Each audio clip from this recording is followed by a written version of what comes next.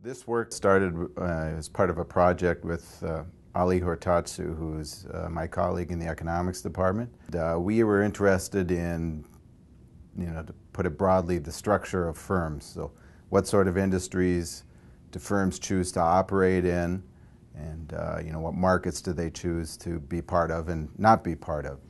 And in particular, this paper was looking at vertical integration decisions, where vertical integration implies the make versus buy decision. So is a company going to buy its inputs from other producers on a market, or is it going to choose to make its own inputs and source itself that way? So a recent example of important reasons for choosing to become vertically integrated would be Boeing and the production of the 787. So Boeing had chosen early in the stages of the project to outsource an unprecedented number of the components of the airplane. And it turned out they had a number of problems in production.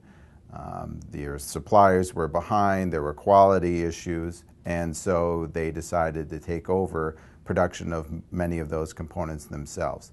That decision to create the ability to make those inputs themselves, i.e. within Boeing, rather than rely on arm's length transactions with suppliers to do it, is vertical integration. Once Boeing acquired the ability to produce those inputs, they became vertically integrated in those inputs.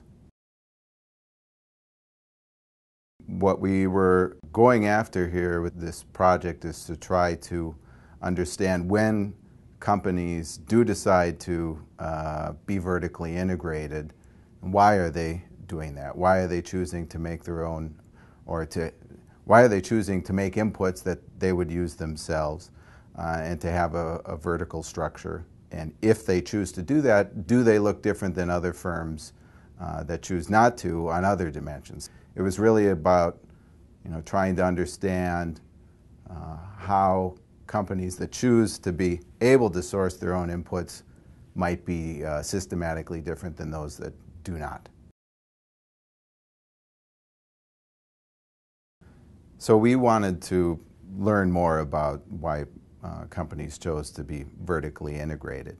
And we realized there have been many case studies in the academic literature where you'd pick a specific industry and try to understand the reasons for vertical integration and tie that to the theories on why companies might choose to be integrated. But there wasn't anything systematic. And that's when Ali and I recognized that there was this data at the Census Bureau that had been collected over a few decades, but really hadn't been leveraged to answer this question. That's how we realized we could answer the set of questions that a lot of people have and be able to answer some of these, address some of these issues in a systematic way using this data. They collect records of companies' shipments, where they're sending all sorts of goods. So every truck that goes out, it's got some products on it. How much is it worth? How heavy was it? Which direction is it going? Is it going by is it going by truck, or is it going to go by other modes of transportation? So just to give you a concrete example, a hypothetical, not one specific from the data, but we would see a firm that we knew made washing machines, for example. And we also knew that they had a factory that made electric motors. Now, electric motors are used to make washing machines. But then when we would look and ask, where did that company's electric motors go? The old story was, well, they're making electrical motors, they make washing machines, they're going to send the motors and put them in the washing machines. Turns out that's not the typical case. Over half of the, about a third of the plants that we looked at, the motor type plants, weren't sending any of their inputs within the firm. They were going completely outside the firm. And even those that did send inputs inside the firm tend to send a very small fraction. So that the typical amount of inputs that would stay within the firm was about 5%. So the typical story about vertical integration is the River Rouge story, where coal comes in one end of the factory and cars go out the other, and everything about making those cars goes on inside the firm.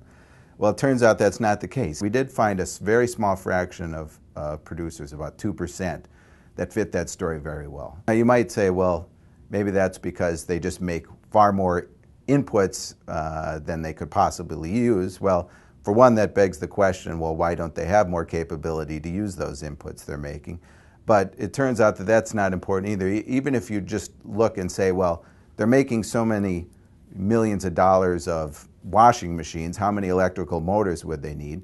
Well, even if you look at their production as a fraction of how many of their electrical motors stay inside the firm as a fraction of what they could possibly use, it's still a tiny fraction.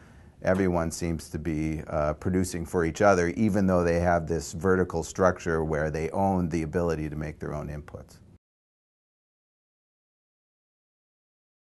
We think we have an answer, but we have to admit we can't know for sure given our ability to measure the things we measure. But here's what the story is. In some sense, it's a twist on the traditional vertical integration, the traditional explanation for why firms are vertically integrated, but it's a twist in an interesting direction. So the usual explanation is, you have problems buying your inputs on the market because things are hard to contract over, or there's pricing issues that you can't work out in an arm's length transaction, so you take that over yourself. Well, we think that's still going on, but we think the focus of those conversations has been in the wrong place. So those conversations have tended to focus on the actual input itself. So going back to the washing machine and electrical motor story, it's tended to focus on, okay, what is it about electrical motors that could get messed up when you try to write contracts about supply of electrical motors? We instead say, no, it's probably not about the physical goods. Instead, it's about other inputs that are transferred along the production chain besides the physical good itself.